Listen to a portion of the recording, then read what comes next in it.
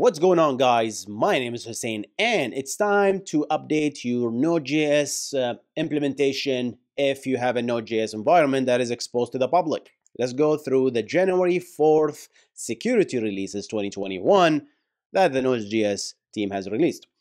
And so a summary of these updates. What happened here? Some of them are high vulnerabilities that can cause denial of service. And guys, if you don't know, denial of service attacks can be caused by actually someone having a fleet of zombie machines that they can control and then hit your Node.js implementation in order to bring it down. But there are other ways to cause denial of server that are way easier.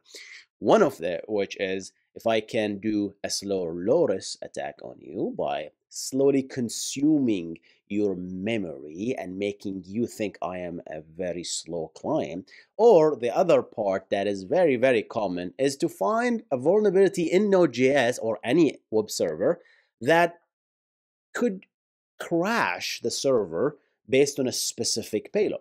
And if I send that payload to you and I can crash your server, guess what? You're not available. And if I can easily, even if I am a simple mobile phone, that I can crash your server, I just made you unavailable. So let's go through these things.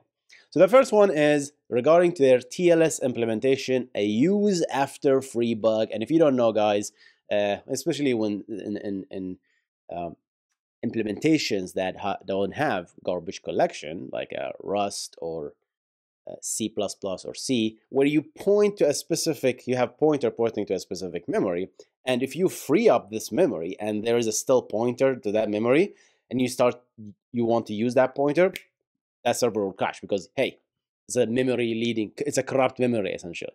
So that causes essentially a crash. If you cause a crash, server goes down, and no matter how fast you can spin it up, if I can keep sending this stuff, I can crash you all the time. So a TLSWrap implementation specific. So if you are exposing your Node.js as HTTPS server or any other implementation, TLS implementation, like you built your own protocol on top of TLS, right? So that's the first one. I'm going to jump the HTTP request smuggling for now because it's a low, and I'm going to talk about that why. The other one is an OpenSSL, kind of a similar security pattern, a null pointer dereference. So once you dereference the pointer, same exact scenario, right? You dereference the pointer, but you still have the pointer. Then if you try to access the null pointer, it fails, right? And crashes the server. If the server crashes, you don't have access to that, cause denial of service. So that's the second one. So if I talk about the HTTP request smuggling, which it is a very consistent pattern. I'm going to reference the old video that I talked about right here. Their November, I believe, press release, there was another HTTP request smuggling. And what is HTTP request smuggling, you might say? I talked about that in this video right here.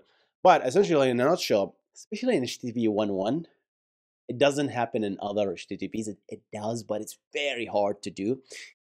The idea of HTTP, and let's just go through this and quickly explain this to you, why not, is to send a well-crafted post on Git message with two duplicate header that identifies the link of the request. Because how does HTTP 1.1 know when to stop reading the body? How does it know? There is two things, content length and transfer encoding, I believe. So based on that, and this new line, it knows that, oh, I have a content length 0, that means there is a 0 body. If there's a content length 44, I need to read 44 bytes after that, and here's my body. If you can't confuse the proxy and the web server, it has to happen in both. You cannot possibly do this in one. It's very, very hard, right? That's why it's set as a low priority, right? Because it's very, very difficult to do, right? Plus, it has a very niche special edge case, right?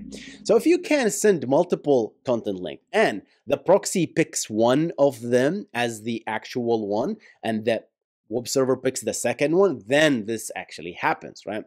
So the correct solution is, why the heck do you accept a request that has two content lengths, right? This is an invalid request and you should immediately just stop it, right?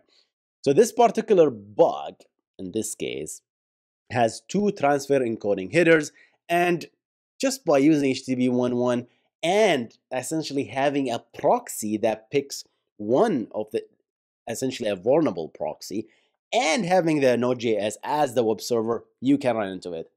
Very, very highly unlikely, in my opinion. Very highly unlikely. Plus, people have firewalls in place that blocks this kind of thing.